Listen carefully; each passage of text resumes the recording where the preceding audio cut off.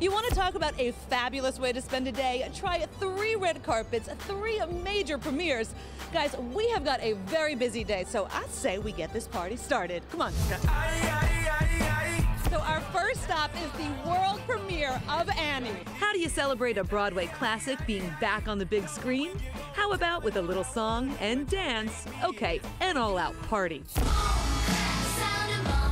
Quvenzhané Wallis, Jamie Foxx, Cameron Diaz, Rose Byrne, and Bobby Cannavale round out this all-star cast. And with new spins and an updated storyline, it's a whole new Annie. And you gotta tell my camera how you made extra money during filming. I earn extra money by people cursing, so everybody owes me $1 if you curse. And who gave you the most money? Jamie. You gotta clean this whole place up. Aren't they supposed to give notice? Aren't I supposed to be married to George Clooney? In 3 words, what is their Hannigan, the Miss Hannigan you play? She is fly. She is sad. Aw. But she is, what's the word? She is capable of growing. How special was it for you to make a movie that your daughter could come to the set and hang out? Fantastic. You know, it's great to have her on the set. Great to have them with me to be able to see a movie where the kids can go and enjoy it. Your character, Grace, she is not a secretary, she's not an assistant. You are the brains and the heart behind Mr. Stacks, who is played by Jamie Foxx. Yes. What did that mean for you as a woman? Yeah, we really wanted to make her a very, like the hundreds of women around New York that you see every day who are running things. Annie hits theaters December 19th, but we are not done yet. We've still got to head to premiere number 2 for the biblical epic Exodus, Gods and Kings. Christian Bale, Joel Egerton, and Aaron Paul bring their star power to Brooklyn to celebrate their latest film hitting theaters December 12th. The movie tells the tale of Old Testament icon Moses, the defiant leader who rises up against the Egyptian pharaoh. Catch your breath yet? Because now it's back to Manhattan to Theater Row.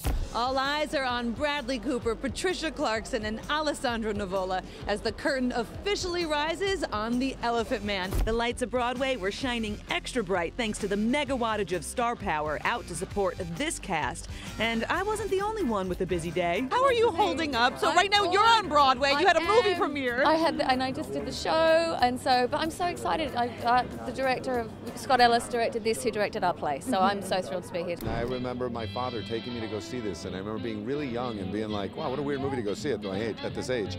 But I remember I was already obsessed with acting, and I just thought it was like one of the most beautifully acted films I'd seen. You never know who you're going to see on the red carpet, and that goes for Miss Alyssa Milano, too. Having a fangirl moment because Ann Winter is right over there. Oh my gosh. Hold on.